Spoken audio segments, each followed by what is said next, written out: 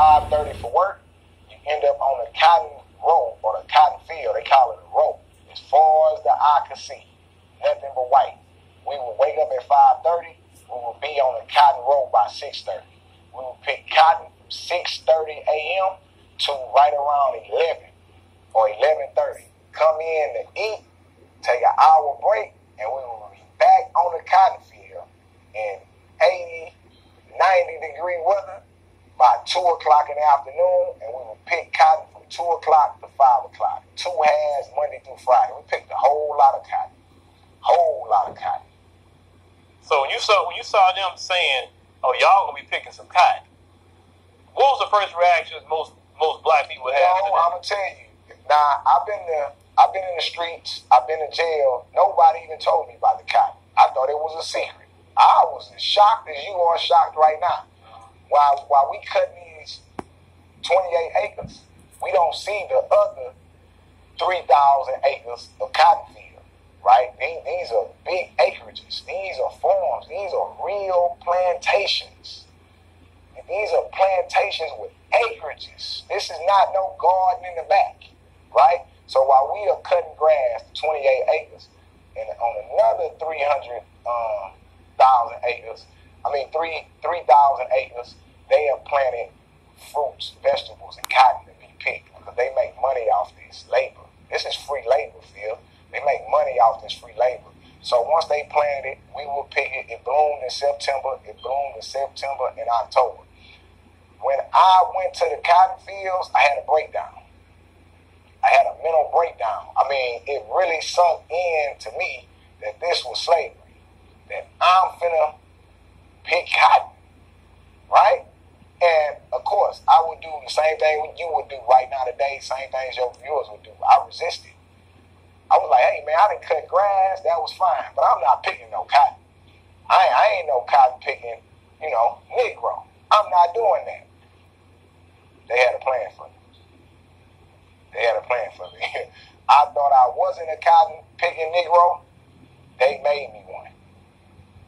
How did they do that? Well, they have perfected a system for over 400 years of mentally, physically, and spiritually breaking the black man in America, right? And it's like, well, how can they do that? Did they whip me? No, they had no whips. They had graduated from whips. They had no whips. They did have guns to make sure that this structure is in control. If you got too wild, you just got shot and killed. Now, the first law of nature is survival, right? So you definitely not going to take the door that's going to kill you, right? No matter how tough you are, you're not walking through the door that's going to kill you. You're going to explore the other doors. So they will kill you if you got too out of control. So in my experience, I refused to pick cotton. I raised the fuss, and they surrounded me. Now, in the fields, when we are working, the overseer, right, which is the guards, they ride horses. We on the ground, they on horses. Each crew of 19 has an overseer that's on a horse, overseeing this project, right, overseeing their labor. Okay. Also, they have a high rider, right? So you got 19 men on horses plus one. The high rider, he rides the high ground in case he has to shoot somebody trying to escape or acting bad. He has a rifle to gun you down from a distance. And they called him a high rider. If someone acts up like me, if someone behaves, threatens this system, you are surrounded by these men on horses, instructed to get on your knees. Get on your knees.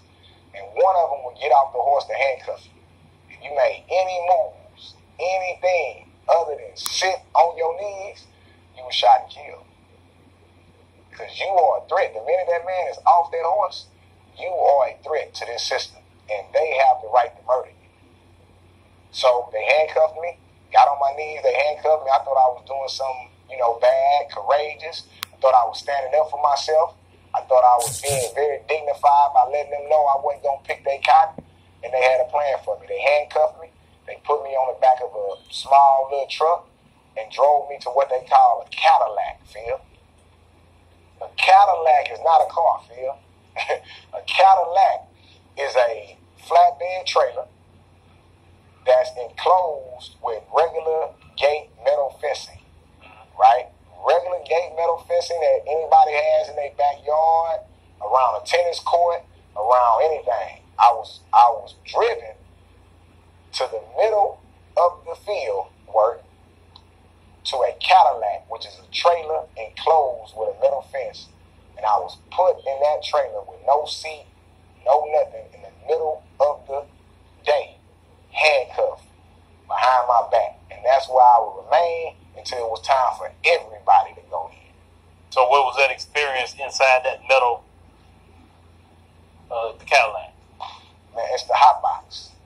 Can you imagine being outside in the sun right now with your clothes on and your hands behind your back and you can't move, sweat beating down your face, your shoulders light, blocking up, tightening up. I mean, you're in an awkward position and you handcuffed and it's a cage with no shade, no seats. There's no getting comfortable. You're burning up and your body is aching. They don't need a whip. They use the sun and handcuffs. This is what they use to mentally get me to understand that, man, you know what? Picking cotton is better than being in this cage. Okay, you got one door you can go through, you could die. You got another door you can go through and sitting in the Cadillac. And then you got the third door, pick cotton. A lot of men chose the second door and came out of that door and went through that third door and picked cotton.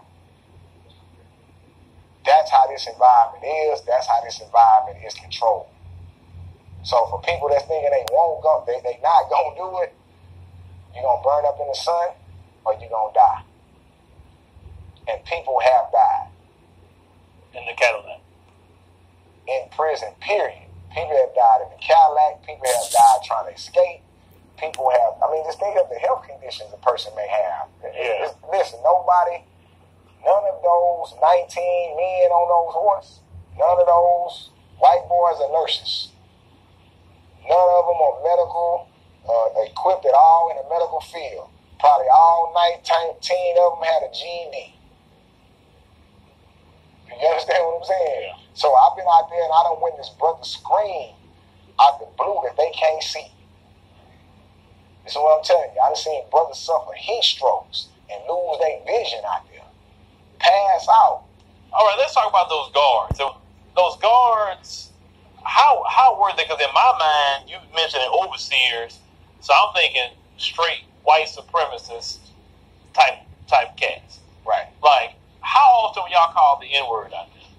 Oh, man, we was called the N-word all the time. We was called all kind of words, man. I mean, words, I'm a person from the streets. I done heard all kind of English, but I've never been called a goat-smelling N-word.